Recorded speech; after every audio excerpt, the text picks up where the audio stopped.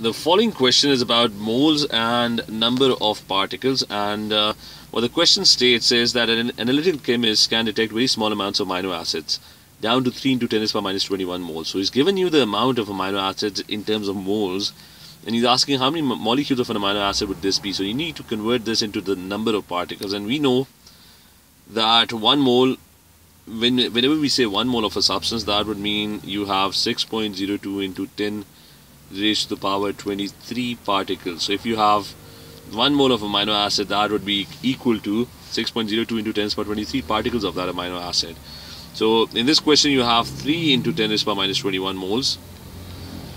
So we can use ratios or unitary method, and we can find the unknown number of particles, which would be given as x, and cross multiplying. If we cross multiply, we can find the value of x. So number of particles of amino acid would be,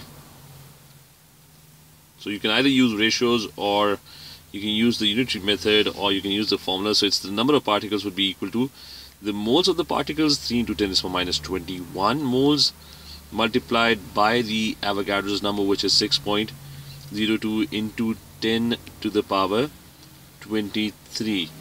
And if we solve this, so doing this on my calculator, so if we solve this, the answer that we are going to get is going to be approximately 1800.